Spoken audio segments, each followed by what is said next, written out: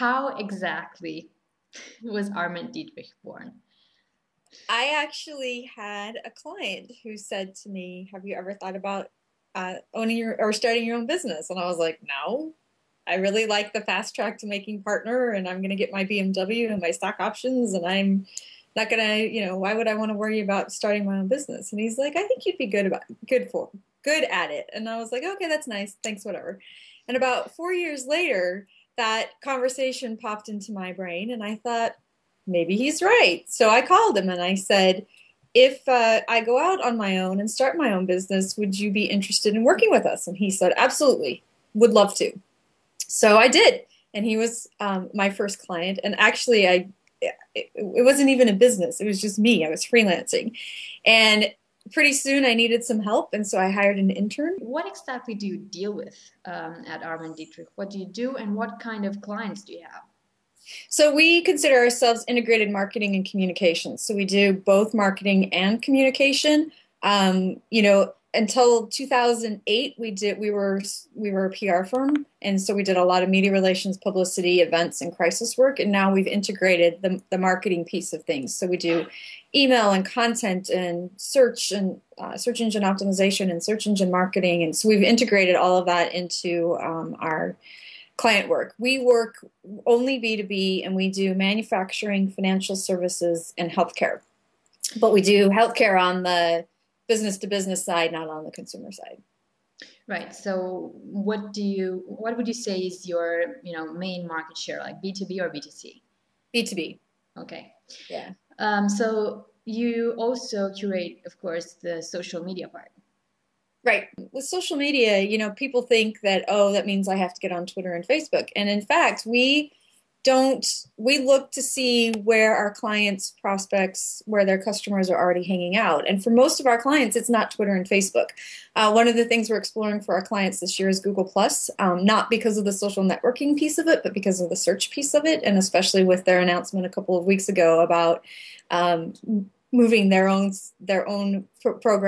platforms up higher than in search results than, like a Facebook or a Twitter. So we pay pretty close attention to those kinds of things. We're looking at Pinterest right now for clients that have something visual to show. But, we look at it as an overall strategy, not as you've got to get on Twitter or Facebook, or you have to have a YouTube channel, or you have to be on Google Plus. We look at it based on where their customers are already hanging out. How can businesses and brands take advantage of the exploding hashtag phenomenon in 2012?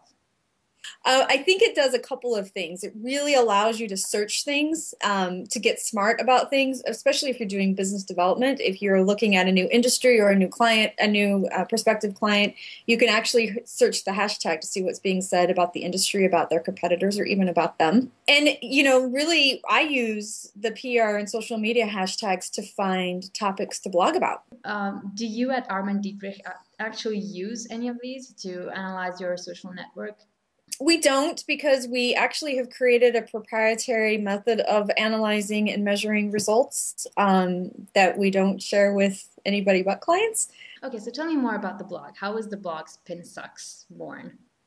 At the time, we didn't really know what we were doing. It was disaster. It was terrible. But it was a good first step in really understanding what this whole blogging thing was about and how it worked, and how it worked with search engine optimization and content and all those things. And when we started, none of that stuff even existed. SEO was still very meta descriptions and tags and all of that, not content driven at all. And so we've seen a big shift in the last 6 years in blogging and in content. We will never recommend something to our clients we haven't tried ourselves, because we want to make sure that A, it has sticking power, and B, is something that's really going to be valuable for them. And with technology changing so quickly and the new tools being introduced so fast, you want to test them out first. What do you think at this point, since there are so many of them, what do you think is the thing that makes them or breaks them? I mean, does it have to be something that is super general that anyone can use, or very specific? Or what do you think it actually makes the success of a good app? I think it really is the addictive nature of it, especially from a social networking perspective, because like with Google Plus, it's a great driver of traffic. It's a great search tool, but it hasn't reached that social networking addiction where you have to get on there every day. like Twitter does, and what Pinterest is doing. Do you think Pinterest or other, there's Storyfy, there's Semify, even though they're gonna discontinue it right now after it's been acquired by Twitter, and a lot of other stuff like Scoop It. So, do you think all these tools could actually substitute the blog, or is it gonna be something different? No, I don't think it can substitute the blog. And the reason I say that is because blogging specifically is about you providing your expertise and your value to customers and to prospective customers. So if you're only curating content from other people, you're not going to be able to provide that perspective or your own opinion on things, and you lose that credibility as an expert. You get services like TripAdvisor, Yelp, even Foursquare does part of this. So how important is it to be on there? And what's the best way to deal with criticism when you get criticism on one of these channels? So it's extremely important to be on there, especially if you have a retail location or if you're a local business. Because if you're not, people are having conversations about your business without you, and you want to make sure that you have your voice in there. You're always going to have people that are critical of the work that you do or the service that you provide or the products that you sell. That's just human nature.